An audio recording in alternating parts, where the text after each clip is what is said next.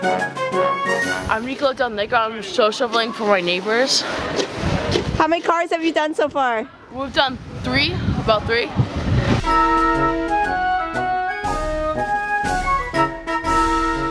I'm planning about doing 7 cars today. $5 for a simple car and $10 for a more snow plowed over car.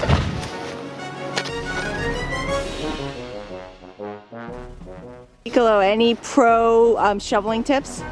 Don't hurt your back, so don't bend down when you shovel, and don't scratch the car, because then customers get mad. You get no business then.